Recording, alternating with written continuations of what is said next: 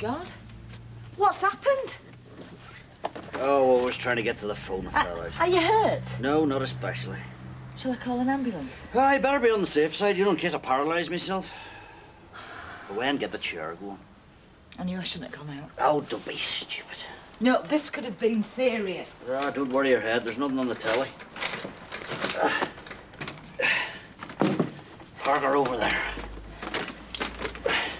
Right, let me put these. Anyway, Elizabeth, let's face it. This has got precious little to do. Precious little to do with me falling out of the wheelchair. But it's all about me getting more dependent on you. That's what it's all about. No, it's not. Yes, it is.